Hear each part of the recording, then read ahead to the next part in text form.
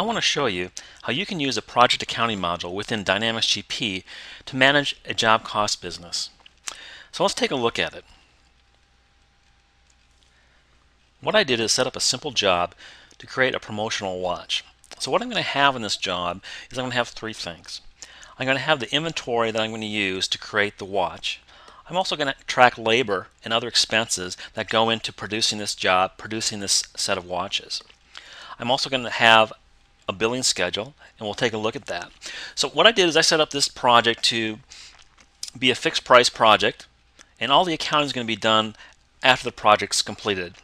If I wanted to, I could have accrued revenue recognized on a regular basis throughout the project if I wanted to do that, but this is going to be a simple job. It's going to be done relatively quickly.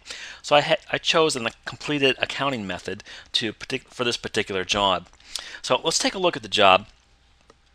There's a couple components. Let's look at the fees first. Here are my fees. This is going to be a $50,000 billing to my client, and I've already set up a schedule for that.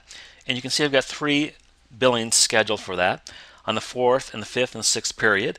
And actually on this particular job I've already invoiced the client for this. So that's my main billing for this particular job. I wanted to make it simple. And you can see down here I've got running statistics on this particular project. I've got cost to date, I've got the billings to date that we just looked at. Also, I'm tracking receipts down to the project level, and you can see that this particular customer on this project has already paid $15,000.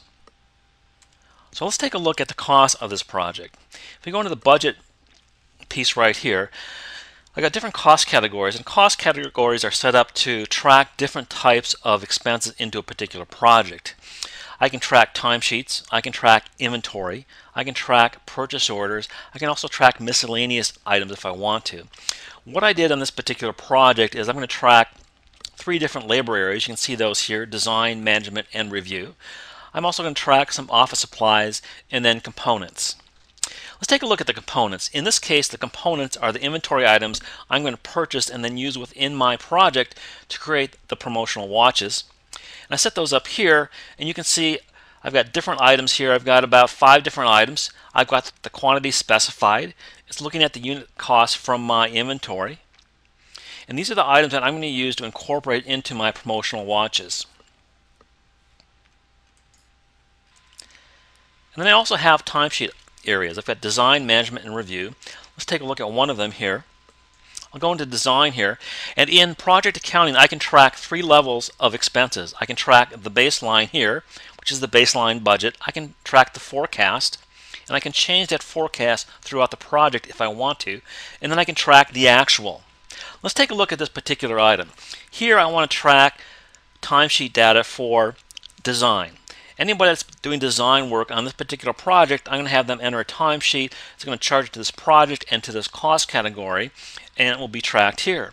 You can see here we actually have some actual timesheets that have already been posted into this particular project. I can click on actual here. It's going to show me these timesheets here. I can expand this grid a little bit and get additional information. Here you can see I've got different employees tracking time into this particular project. If I want to, I can select a particular item. I can drill back and see the entire timesheet for this particular employee. So this is a pretty easy setup for project accounting to just focus on job costs. I can get a lot more detail if I wanted to. I can make it more sophisticated if I wanted to, but I just wanted to take a simple look at it. Again, if we look just at the project, I can track revenue here and expenses. Now let's take a look at some of the reporting that's available out of the box.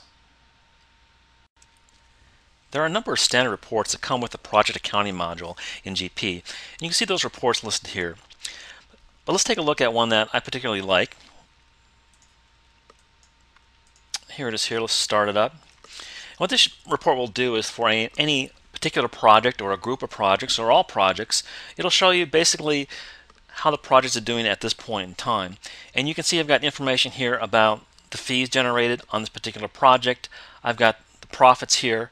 You can see also the cost totally incurred here. I'm also tracking forecast information as well. So this is a typical report that's available out of the box. There are a number of them, and really what you should do is take a report that you like, and then we can modify it, and you can modify it as well to get the information exactly how you want it. This was a simple example of how you can use project accounting within Dynamics GP to manage a job cost business. Now, there are probably other ways to do that within Dynamics GP, and project accounting is a pretty sophisticated module, but here I showed you a simple use of it and how you might be able to use it within your business.